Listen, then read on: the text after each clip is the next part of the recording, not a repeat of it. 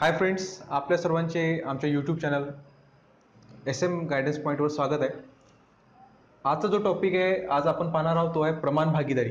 प्रमाण भागीदारी हा जो टॉपिक आहे आपल्या कॉम्पिटिटिव्ह एक्झाममध्ये बऱ्याच वेळा विचारला जातो। सोपे प्रश्न राहतात, परंतु फक्त थोडे समजण्यास कठीण वाटतात। आणि आज आपण या प्रमाण भागीदारीचे जो आहे पहिले दोन टॉपिक पाहणार आहोत। या व्हिडिओची सुद्धा 3 पार्ट मी केले आहे।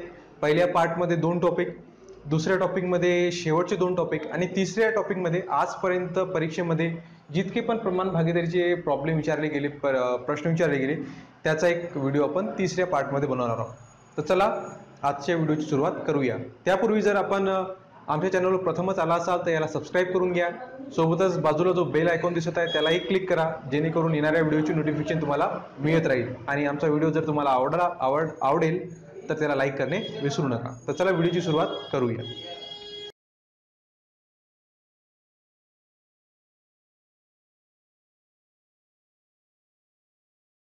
हा आहे प्रमाण भागीदारीवरचा पहिला टॉपिक। याच्यावरचा एक गणित बघा। संपतरावांनी एक गाय, एक म्हैस व एक बैल 9500 रुपयांना खरेदी केले। त्यांच्या किमतीचे प्रमाण अनुक्रमे 4, 6, 9 आहे, तर म्हैशीची किंमत किती? याच्यामध्ये काय असते की संपतरावांनी 3 गोष्टी खरेदी केल्या। त्याच्यामध्ये काय, एक गाय, एक म्हैस व एक बैल, तिघाची मिळून किंमत किती आहे? 9500 रुपये। आता महत्त्वाच्या ज्या गोष्टी आपण त्याला अंडरलाईन करूया। त्यांनी काय काय खरेदी केले? एक गाय, एक म्हैस व एक बैल, कितीला केले? 9500। आणि त्यांचा प्रमाण अनुक्रमे प्रमाण किती आहे? 4, 6, 9। अनुक्रमेला महत्व आहे। अनुक्रमे म्हणजे काय? हा 4 कशाचा प्रमाण राहील? गायचा, म्हशीचा 6 आणि बैलाचा 9। 9500 रुपयात खरेदी। जर तिघाची बेरीज केली तर किमतीची बेरीज 9500 यायला पाहिजे। सगळ्यात सोपं तुम्हाला सांगतो, हा गणित सोडवताना नेहमी लक्षात ठेवायचा, जो पण प्रमाण आहे त्यांना x लावून टाकायचा। 4x, 6x, 9x।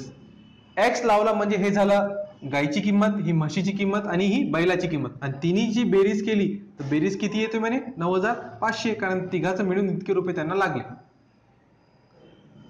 तिघांना x लागलाय, बेरीज होते 4 आणि 6 10, 10 9 19, 19x बरोबर 9500। x ची किंमत काढायची आहे। x ला इथे राहू द्या, इथे काही नाही म्हणजे गुणाकाराचा चिन्ह असतो, तिकडे गेल्यावर भागाकारात 9500 छेद 19, 19 5 95, हे 2 0। x ची किंमत आली 500। आता यामध्ये विचारलं कशाची किंमत? म्हशीची किंमत। म्हैस किती नंबरवर आहे? 2 नंबरवर, म्हणजे 6x, 6 गुणिला x ची किंमत आली आपण 500, 6 गुणिले 500, 6 5 30 आणि हे 2 0, 3000। म्हणजे इथं म्हशीची किंमत आली 3000। हा झाला प्रमाण भागीदारीवरील टॉपिक नंबर 1, याच्यातला पहिला प्रॉब्लेम। आता याच्यातच या गणितावर आधारित, या ट्रिकवर आधारितच वेगवेगळ्या प्रकारचे प्रॉब्लेम विचारतात। तर अजून एक असा एक प्रॉब्लेम आपण पाहूया। आता आहे प्रमाण भागीदारी टॉपिक 1 मधलाच दुसऱ्या प्रकारचा गणित। टॉपिक 1 मधलाच आहे पण त्याच प्रकारे आहे, पण एक गोष्ट जास्त विचारली आहे। याच्यामध्ये 12000 रुपये नफा अ, ब व क या तिघांना अनुक्रमे 2, 5, 60 या प्रमाणात वाटल्यास ब ला अ पेक्षा किती रुपये जास्त मिळतील? आता यांचा कोणाचा एकाचा प्रमाण नाही विचारलाय, याच्यामध्ये काय विचारलंय आपल्याला की ब ला अ पेक्षा किती रुपये जास्त मिळतील। या गणितामध्ये आपण काय केलं की जो प्रमाण आहे, जो महत्त्वाचा टॉपिक आहे, त्याला अंडरलाईन केलाय। तर सगळ्यात पहिले पहिल्या गणितासारखाच जो प्रमाण आहे त्याला x लावून टाका, म्हणजे 2x, 5x आणि 8x, आणि तिघांचं मिळून 12000 रुपये, म्हणजे तिघांची करायची बेरीज बरोबर 12000। बेरीज करून घ्या, 2 आणि 5 7, 7 आणि 8 15, 15x बरोबर 12000। x ची किंमत काढायची, x ला तिथेच राहू द्या 12000, आणि इथं गुणाकारात होतं, इथं आल्यावर 15 भागाकारात येईल, आणि 15 8 20, 2 0 उरले, 2 0 लावून टाकले याला। x ची किंमत आली 800। परंतु इथं आपल्याला x ची किंमत नाही विचारली, काय विचारलं? ब ला अ पेक्षा किती रुपये जास्त मिळतील। तर सगळ्यात पहिले आपल्याला ब ची किंमत काढावी लागेल, नंतर अ ची, आणि दोघांची वजाबाकी करावी लागेल। तर ब ची किंमत किती आहे? 5x, म्हणजे 5 गुणिला x ची किंमत आली 800, 5 8 40 आणि हे 2 0, म्हणजे ब ची किंमत आली 4000। आता अ ची काढून घेऊ, अ ची किती आहे? 2x, 2 गुणिला 800, म्हणजे हे ते 1600। आणि काय विचारलं? ब ला अ पेक्षा किती रुपये जादा मिळाले? जादा मिळाले याचाच अर्थ या दोघांची करावं लागेल वजाबाकी। 0 0, इथे राहतात 4, इथे राहतात 2, याचं उत्तर आलं 2400। म्हणजे ब ला अ पेक्षा 2400 रुपये जास्त मिळाले असतील. म्हणजे ट्रिक तीच आहे, टॉपिक तोच आहे, गणित तसंच आहे, फक्त शेवटचं थोडंसं घुमून फिरून विचारतात की ब ला अ पेक्षा किती रुपये जादा मिळतील किंवा ब आणि अ या दोघांचा वाटा किती असेल, या प्रकारे घुमून फिरून विचारतात. पण सुरुवातीच्या ज्या स्टेप्स आहेत त्या सारख्याच राहतात. हा झाला प्रमाण भागीदारीवरील पहिला टॉपिक. आता आपण दुसरा टॉपिक पाहूया. चला आता आपण प्रमाण भागीदारी यावरील टॉपिक दुसरा, याच्यातला पहिला गणित पाहूया.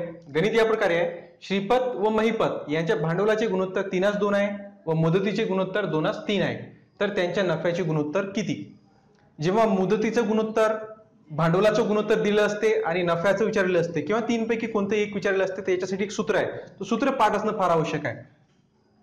सोपं आहे. भांडवलाचे गुणोत्तर गुणिला मुदतीचे गुणोत्तर बरोबर नफ्याचे गुणोत्तर.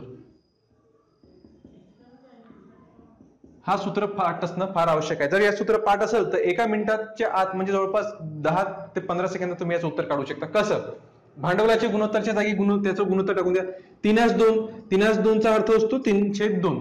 हे गोष्ट गुणोत्तर प्रमाणमध्ये बेसिक गोष्ट आहे की 3:2 याचा अर्थ 3/2 गुणिला मुदतीचं गुणोत्तर 2:3 म्हणजे 2/3 बरोबर नफ्याचं गुणोत्तर. हे काढायचं आहे. अंश छेद समान समान आहे, कटून जातात म्हणजे 1/1चा भाग जातो, इथे 1/1चा भाग जातो, उरलं काय 1 आणि इकडे पण 1 म्हणजे 1/1.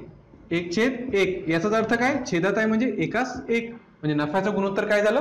1:1. ऑप्शन मध्ये 1/1 किंवा फक्त 1 किंवा 1:1 हे काही राहू शकते. म्हणजे एका ओळीमध्ये जास्तीत जास्त 10 ते 15 सेकंदात तुम्ही याचं उत्तर काढू शकता.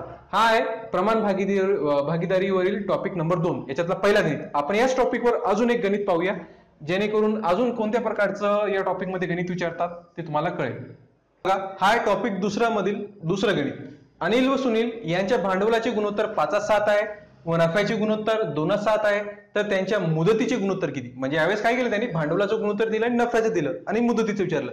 सूत्र पाठ असलं तर काही याच्यात अडचण जात नाही. सोपं गणित एकदम. भांडवलाचं गुणोत्तर तोच सूत्र राहील, सगळ्यासाठी सारखाच राहतो, गुणिला मुदतीचे गुणोत्तर बरोबर काय असतो? नफ्याचे गुणोत्तर.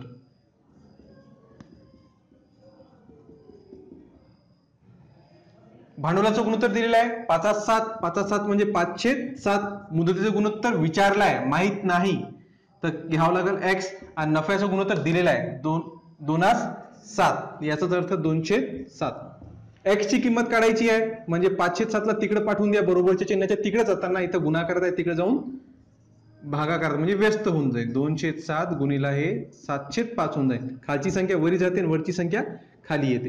हे बघा 7×1 7, 7चा भाग गेला, काय उरलं मग? 2/5. म्हणजेच मुदतीचं गुणोत्तर आलं 2:5. अतिशय सोपा टॉपिक आहे. दुसरा पण काय विचारलंय, फक्त मित्रांनो हा सूत्र पाठ ठेवा, तुम्हाला 10 सेकंदात 5 ते 10 सेकंदात या प्रश्नाचं उत्तर भेटून जाते. तर हे होते प्रमाण भागीदारीवरील 2 टॉपिक. या पुढील व्हिडिओमध्ये आपण पुढचे 2 टॉपिक पाहणार आहोत. जर तुम्हाला आजचा हा व्हिडिओ आवडला असेल तर याला लाईक करा, आमच्या चॅनलला सबस्क्राईब करणे विसरू नका आणि सोबतच आपल्या मित्रांपर्यंत या व्हिडिओला अवश्य शेअर करा. तर आजच्या पुरतं इतकंच. धन्यवाद.